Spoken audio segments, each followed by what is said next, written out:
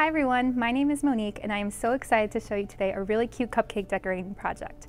We're going to be making these fondant beaver cupcake toppers. They're so cute!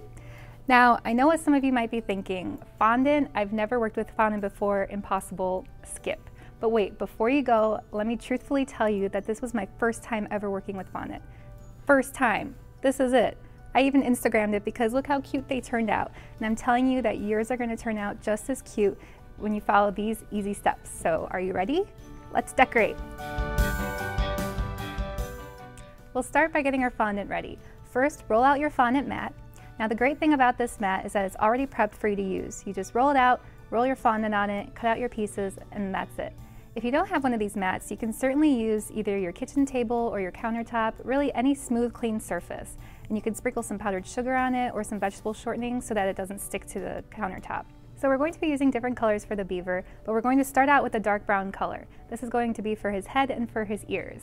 So when you first take it out of the package, it's already pretty soft to begin with, but you're still going to want to knead it a little bit. So think of it like a stress ball and just give it a couple of squeezes.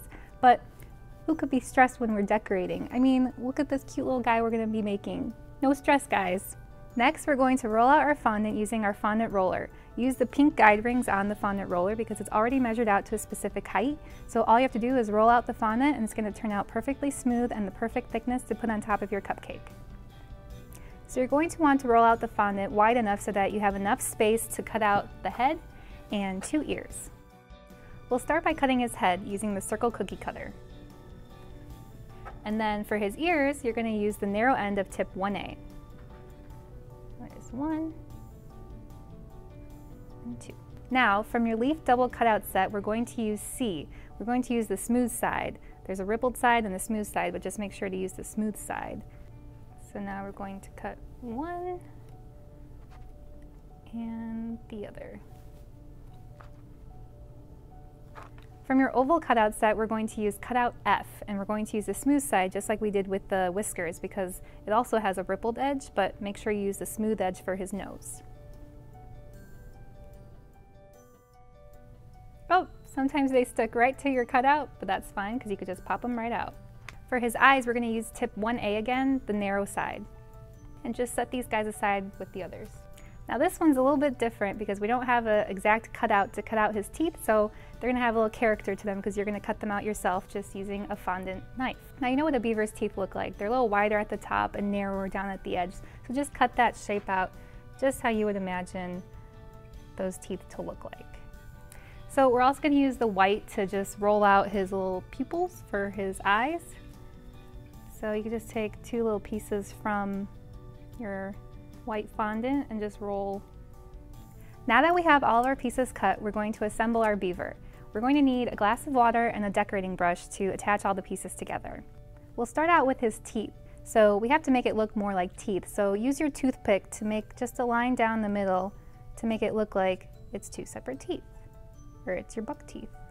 Next, we're going to work on the whiskers. To add the details of the hair, we're going to use a toothpick to scratch some details onto the surface. So there you have your little whiskers, or mustache, whatever it is. Beavers have whiskers or mustache? I don't know, let me know. We'll start with the left side. So when you position it, make sure that the thinner side is twitching up, like a mustache. So now we'll just keep moving our way up. So next is his nose. Brush a little bit on the back, and then position it just above his whiskers. Okay, so next are his eyes, so just attach them like we've been attaching all the other pieces. Oh, he looks cute. So now we're just going to attach his white pupils and give him that kind of starry-eyed look. So we're going to attach the ears just a little off-center from the eyes. So now that he's all assembled, we just want to set him aside a little bit so he could dry and firm up a bit so it's easier to place on the cupcake. Now we're going to prep our cupcakes. We're going to use some white icing with a tip 1M to create a 1M swirl.